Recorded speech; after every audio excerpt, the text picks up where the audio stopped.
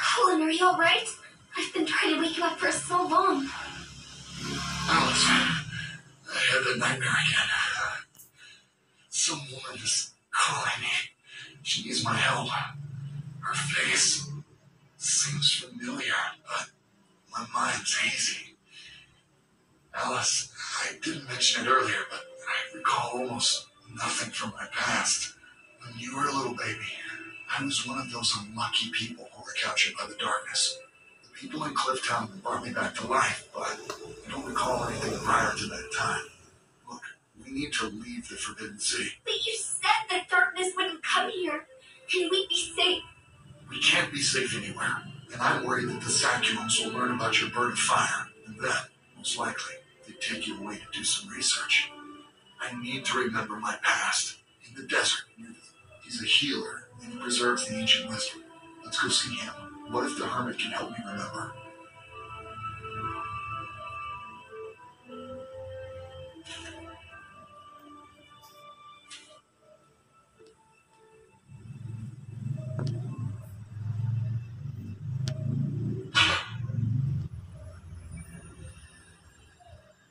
It's so empty here.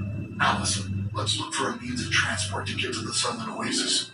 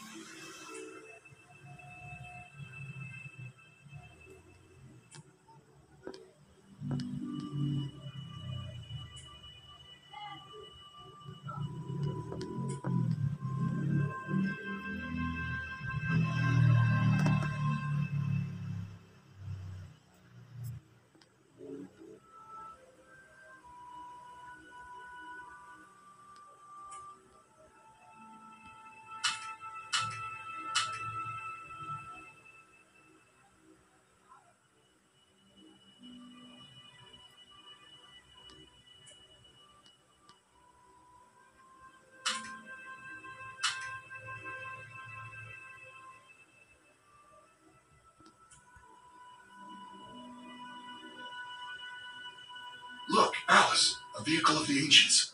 The Saculans figured out its mechanism. We'll use it to get to the southern oasis quickly.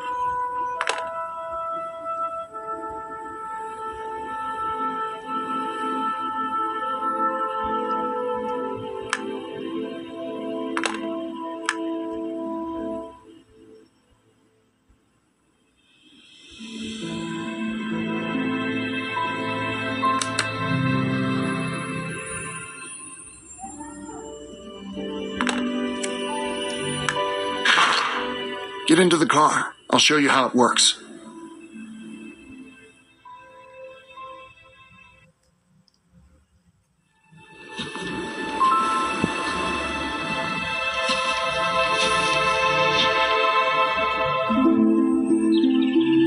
I lived a simple life with my father on our farm. One day I found a strange little box holding an egg in the river. A bird of fire hatched from it and flew into my body, leaving a burn mark on my arm. I told my father right away, and he said that nothing good would come out of this.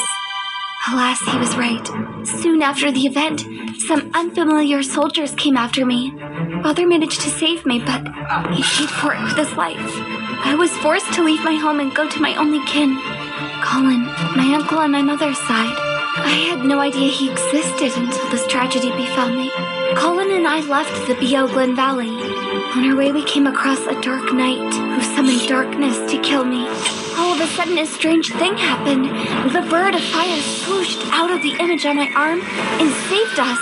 We managed to hide in the cliff town where the Sacumes live.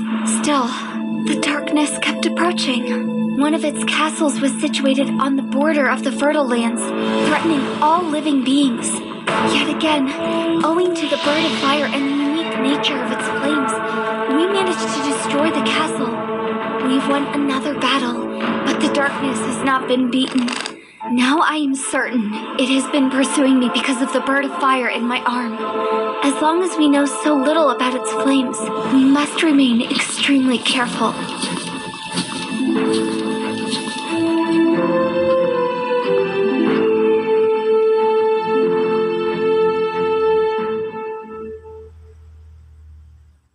The hermit's hut. I hope he's home.